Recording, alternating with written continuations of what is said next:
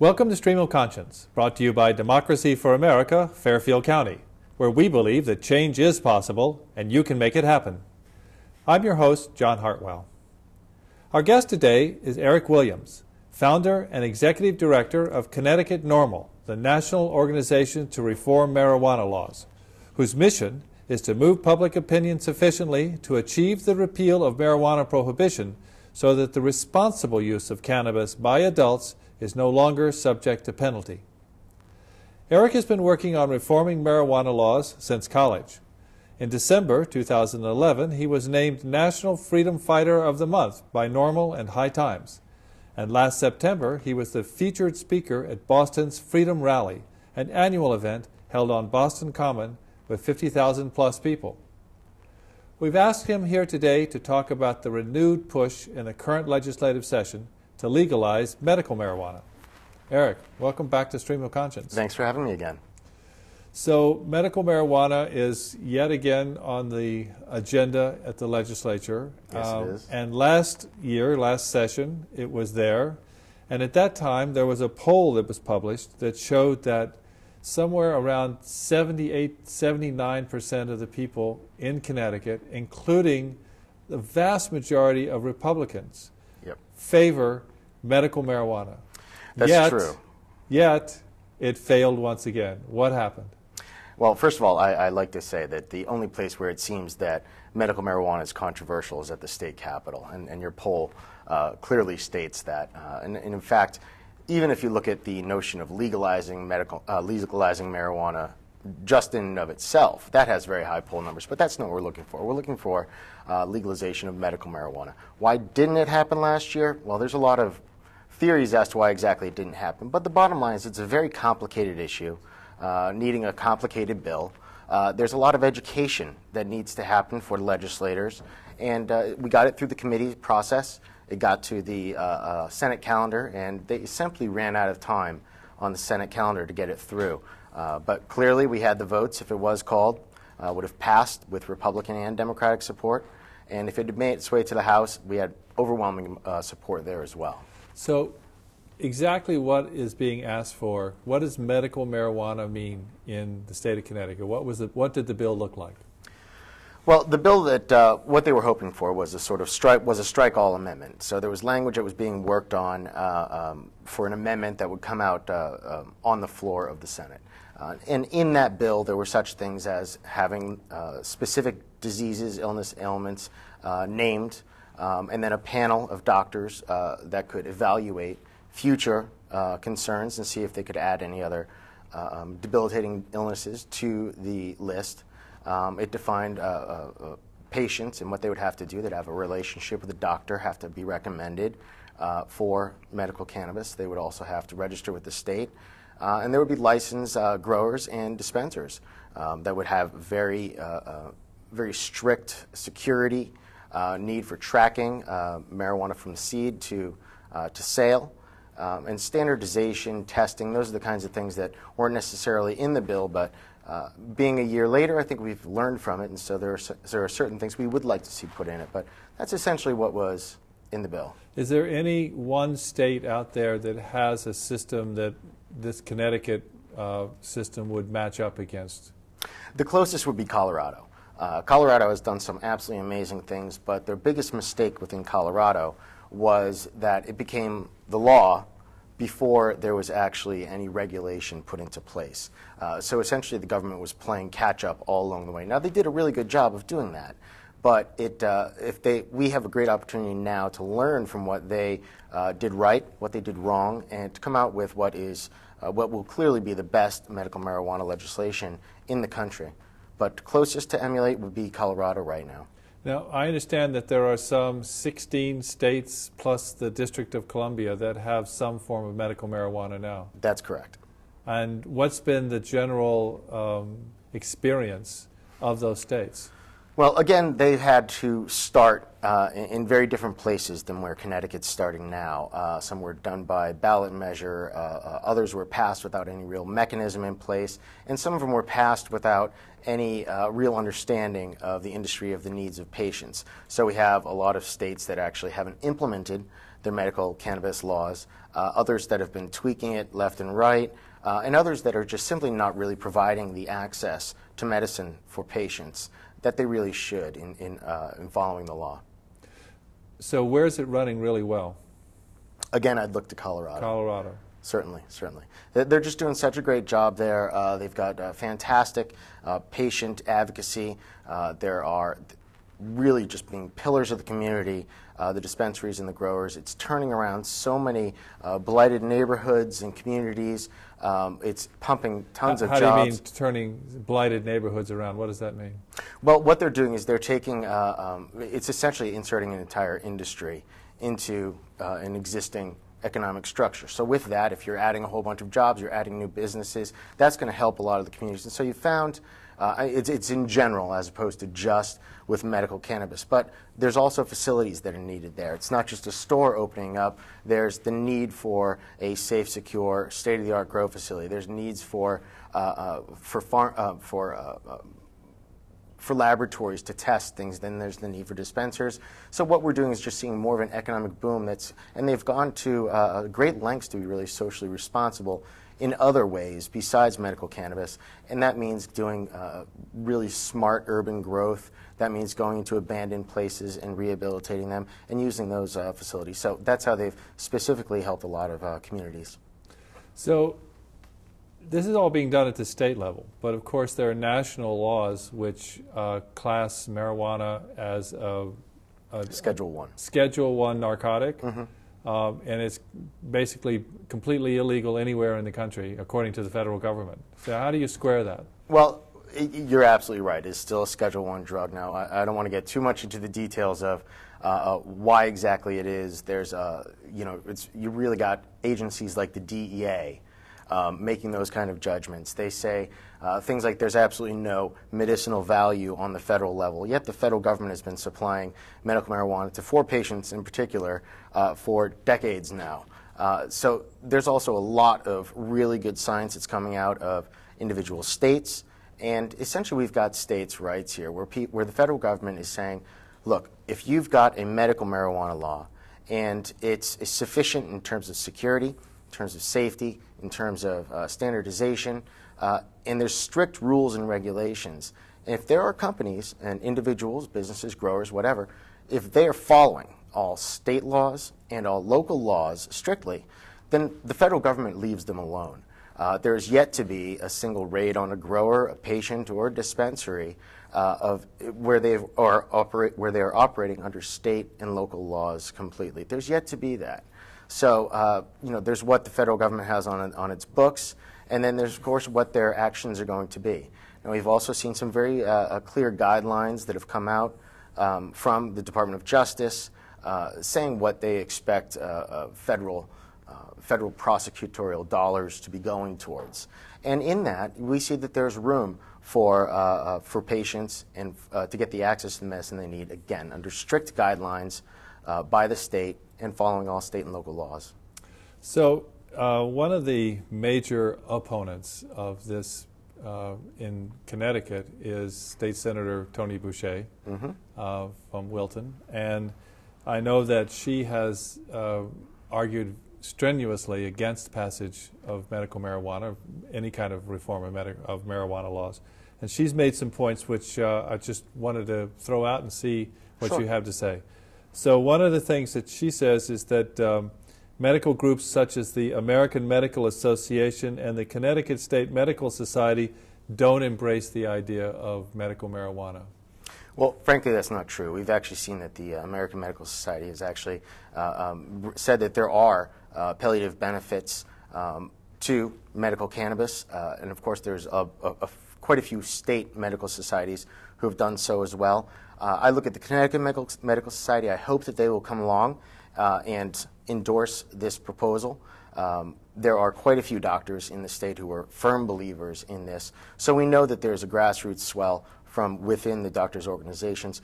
But also, again, this takes time, and it's something that the doctors followed for years and years to look through the FDA process, the more process-oriented. And so we look to them to say, look, we understand that there's research needed, but we also see that there's an awful lot of benefits for a lot of people, and they're the people who are on the front lines. The doctors are the people who are speaking with their patients. And those are the ones who should be making the medical decisions, the doctors with the patients, and not the legislature. So you mentioned before that there were some specific illnesses that you think that this is appropriate for. What are these? Well, what I think they're appropriate for and what's in the bill are completely different things. There are an awful lot of benefits. I can't name them all off the top of my head, but of course there's the ones that people know about: cancer and glaucoma, HIV, AIDS, there's Crohn's disease, although there's a whole host of gastrointestinal diseases that this really does fantastic work for. PTSD, severe end of life, there's a huge need for having medical cannabis. But what other people are using it for are a whole host of other things. Of course, there's anxiety. There's not being able to sleep. There's the everyday aches and pains. There are quite a few patients in other states who I've heard some fantastic stories where they had regular migraines. And by taking medical cannabis, they simply don't ever have migraines anymore. We've also seen treatment for Parkinson's disease. We've seen it for stroke victims. We've seen it with a whole host, MS as well. There's just so many great opportunities out there to find cures and to find relief for patients. Now, one of the arguments that Senator Boucher is making is that she'd be okay with this if it were only for patients who are in a terminal with a terminal diagnosis from a disease like cancer, say, where there really isn't anything that this person can do other than try to mitigate the pain that they're going through before they come to a very soon into their life. And she feels that this is perhaps a legitimate place to put it, but that people who are pushing for this aren't willing to work with her on that. What do you say there? Well, right off the bat, I think that there's a lot of hypocrisy within that comment, because what it's saying is that there's clearly a palliative benefit, that there's a pain relief that comes from it. Maybe it's a matter of dealing with their ability to handle the cancer drugs. There is clearly an admission in that statement that there are benefits for it. Well, why do we have to wait for someone to be at their end of their life to do it? There are people who are going through cancer treatments right now that greatly benefit for it. So just on the cancer statement alone, it's fairly disingenuous that she would say that, or any advocate or opponent would say that, knowing that they're admitting some very specific relief that can be had by medical cannabis, and yet denying that very specific relief in other instances in life. I don't buy that as being genuine. So someone else who takes medical marijuana, what's the likelihood that they're going to become addicted? Like other drugs, alcohol, people become addicted to alcohol, people become addicted to cigarettes. What about marijuana? Marijuana has extremely low percentage of people who become addicted to it. In fact, when you look at the people who are self-describe themselves as addicted to it, it falls in line with a whole host of other things like diet soda, things like caffeine. Caffeine actually has higher addiction than you get from cannabis. But basically, we've got an awful lot of people who are looking at medical cannabis, not to get high, but to manage their pain, to manage their stomach or gastrointestinal issues, to manage a whole host of really serious afflictions that they have at this point. So I just really feel that we need to look at the addiction part of it and compare that to a whole bunch of other prescription drugs that are out there, comparing it to something like the hard drugs or alcohol. It's not even close to in the same league. Cigarettes, not even close, not comparable whatsoever.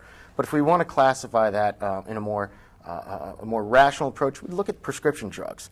Now, just last year, accidental prescription drug deaths surpassed automobile accident deaths. Really? That was last year. We've got a very serious problem. And further, is that here in Connecticut or nationwide? That's nationwide. That's Okay. nationwide.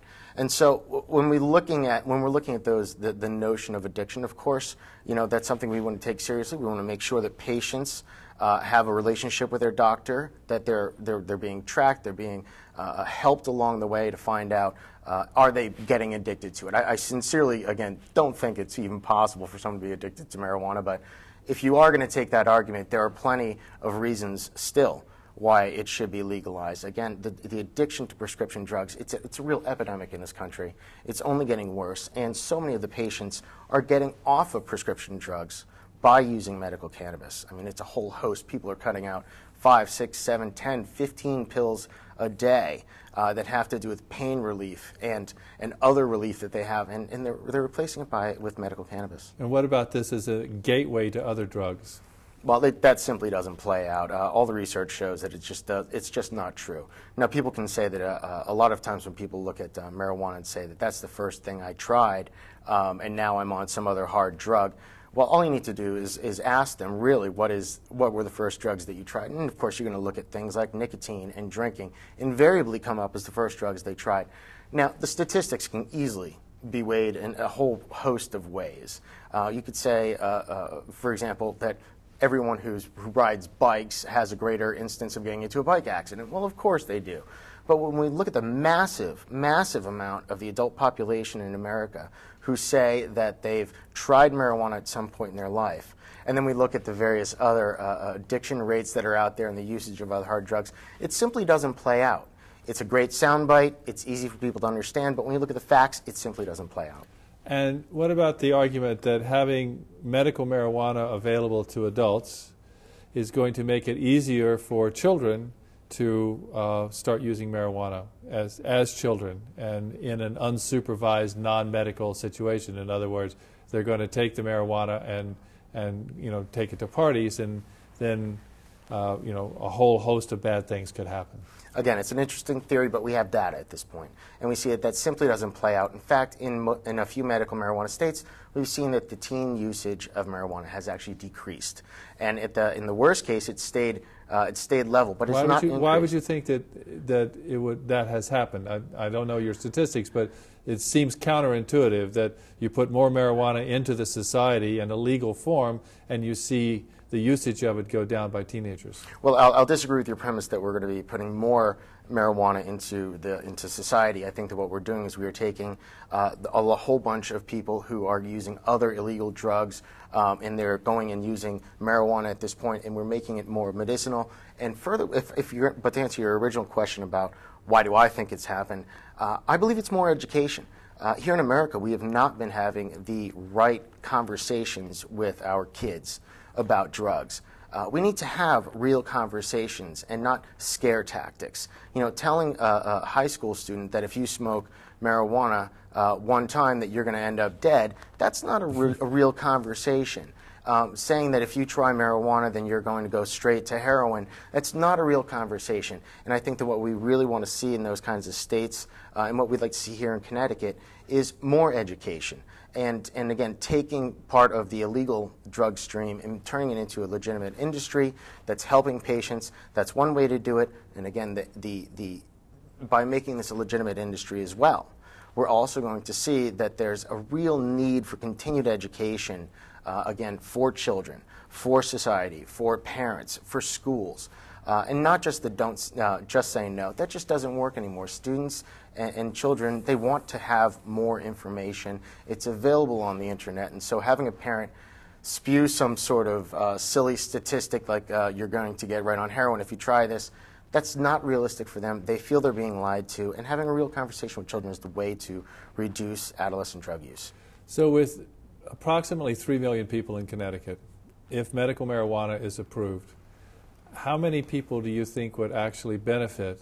That's one. And secondly, you've talked about economic value of new industries, and what do you think is the economic size of this industry?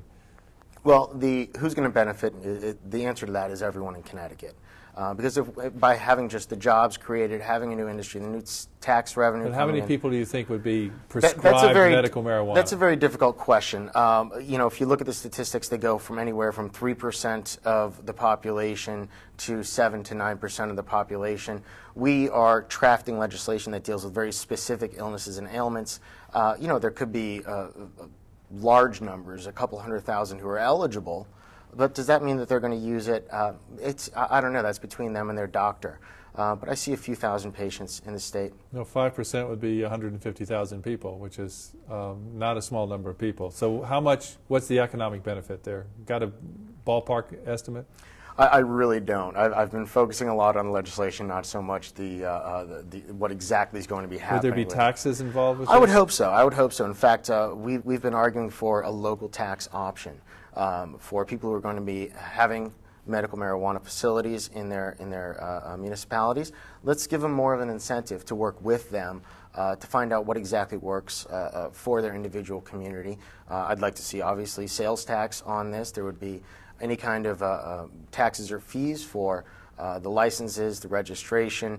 Yeah, I see a real big tax revenue coming into this, and the jobs, and that's just on the sale of the product. But when you look at things like the statistic that every new home sold generates 2.5 jobs. You know, that kind of statistic happens with every industry, and it's going to happen with this as well. It's not just the growers and the dispensers. It's the buildings that they use. It's the electricians. It's the master growers and all the support staff that they have. It's the security staff.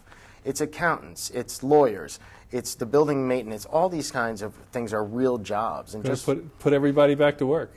I think it would be one of the biggest creators of jobs in this state in years. Well, it's definitely a very interesting prospect. You know, the change is coming, and yes, it is. We'll see if the bill gets through this time. What do you think the prospects are? I think they're very good. You know, so many people really, like I said, needed to be educated last time around, and a lot of them have. So we're not starting at zero where we were before. And now it's fantastic seeing the questions that are being asked from legislators. It shows that they have a lot more intelligence about it. For example, last year there wasn't a lot of conversations about medibles, those being edible marijuana, and now we're having more conversations about that. We're talking about vaporization and tinctures and creams and sprays where people aren't smoking marijuana. In fact, you know, there are very few instances where that would be the best method of delivery. So we're having those kinds of conversations now. We're talking about things like security. We're looking at other states, like in Colorado. They've recently had a group called Franwell that is doing RFID technology for tracking. That's the radio frequency ID. Right. So you can track from seed to sale to really find out where everything's going. So with all of that kind of stuff, people are asking those really great questions that encourage me that this bill's not only going to move forward, but it's going to move forward and be the best medical marijuana model legislation in the country. Well, good luck with it, and thank you very much. Keep us informed. And I hope to come back and tell you more. I hope you can. Thank you very much. Thanks for coming in. My pleasure. America has never been more divided in our lifetimes, and 2012 is shaping up to be yet another critical year. Our Democracy for America group has defined itself as being socially progressive and fiscally conservative. But what does that mean? How, as a group, should we evaluate office holders and candidates who won our support? What do we stand for? The conversation is still ongoing, but the direction is clear. We want an end to foreign wars, a return to the rule of law, a fairer financial and tax system, universal health care, a political system based on people, not money, a clean environment, and a focus on rebuilding America. Let's talk about specifics. First and foremost, we want an end to foreign wars and adventurism. The Obama administration has completed the withdrawal of combat troops from Iraq, but they left behind the largest U.S. embassy in the world and some 15,000 heavily armed contractors, many who perform military-like missions. They need to come home too. Next is Afghanistan, where the President has promised to have the troops out by mid-2014. Not nearly soon enough.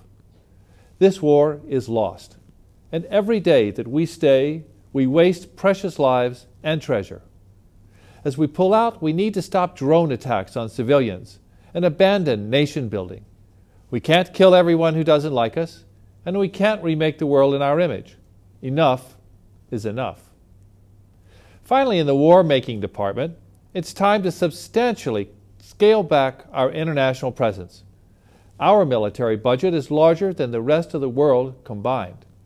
We don't need 11 aircraft carrier groups, 50,000 soldiers in Germany, or 750-plus military bases around the world.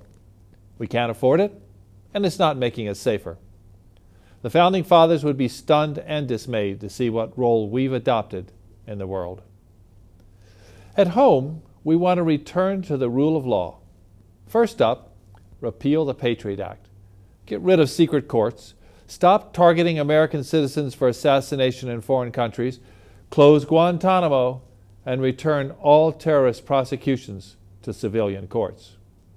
Next, end the war on drugs and stop using racially driven incarceration as a modern substitute for segregation. Our financial services system is still at risk.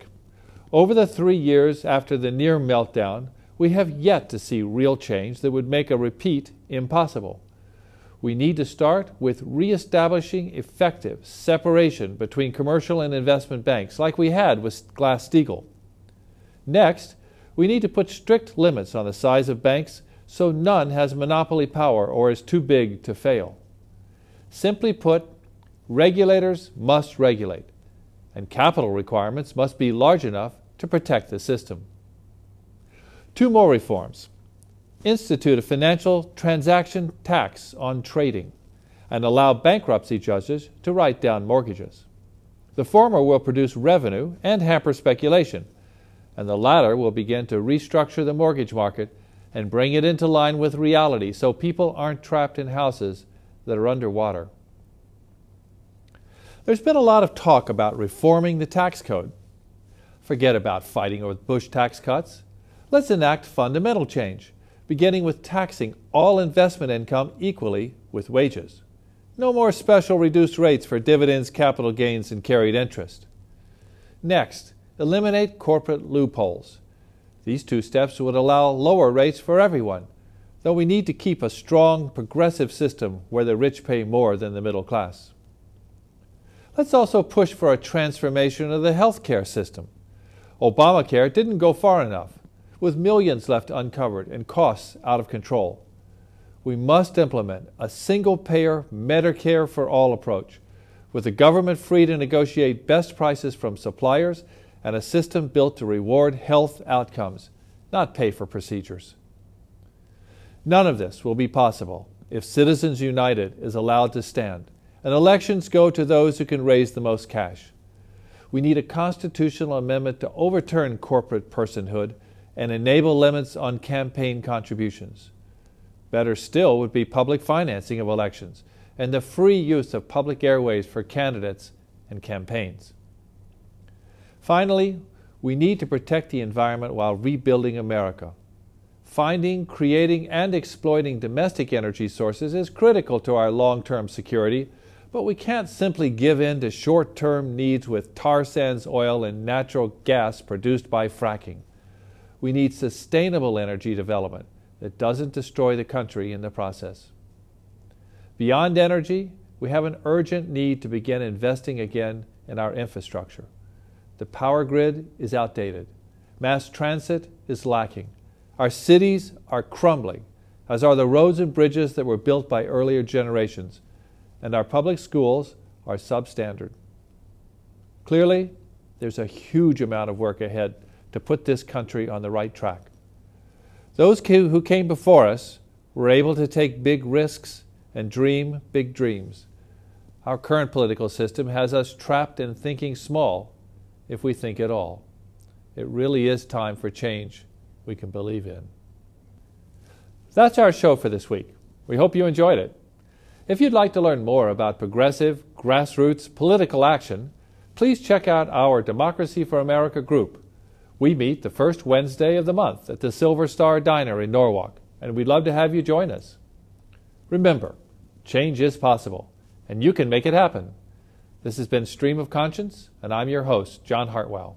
Thanks for watching.